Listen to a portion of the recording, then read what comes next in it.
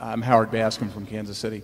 When you are estimating a growth rate on a company I'm at, of a very predictable company, I imagine you apply a big margin of safety to it. What kind of rate do you generally apply? I mean, high single digits? In the margin of safety, or what kind of growth rate would you, on a predictable company, might you we are willing to buy stab at? companies that aren't going to grow at all. Okay. Assuming we get enough for our money when we do it. So we are not looking. We are looking at projecting numbers out as to what kind of cash we think we'll get back over time. But you know, would you rather have a savings? If you're going to put $1 million in a savings account, would you rather have something that paid you 10% a year and never changed, or would you rather have something that paid you 2% a year and increased to 10% a year?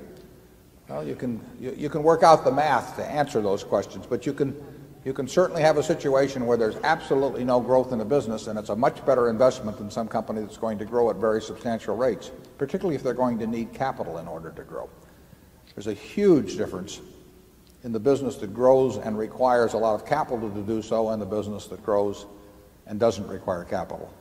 And I would say that generally financial analysts do not give adequate weight to the difference in those. In fact, it's amazing how little attention is paid to that. Believe me, if you're investing, you should pay a lot of attention to it. Charlie?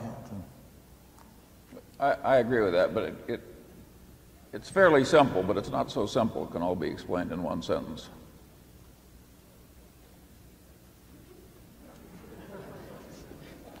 Some of our best businesses that we own outright don't grow, but they throw off lots of money which we can use to buy something else, and therefore our capital is growing without physical growth being in the business.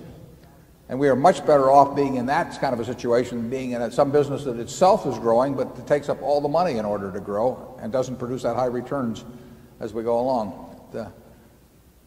A lot of managements don't understand that very well, actually. Zone one.